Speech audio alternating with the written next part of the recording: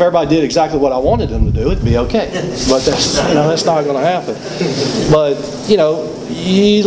life comes at you that way, and so you're not going to get everything you want, and it's not going to be exactly how you want it to be when you leave here, and there's not going to be rainbows.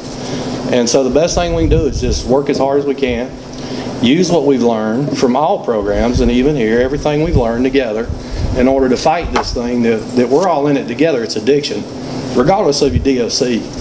We're one and the same. This is a no judgment zone. So, you should feel free to share everything and talk to each other about, what you're here for and why we're here, because that's, I get as much out of the person that comes down one day when I hear a conversation as I do somebody that's been here 60 or 90 days. So don't think you don't have anything to offer the group when you're new, because you really do.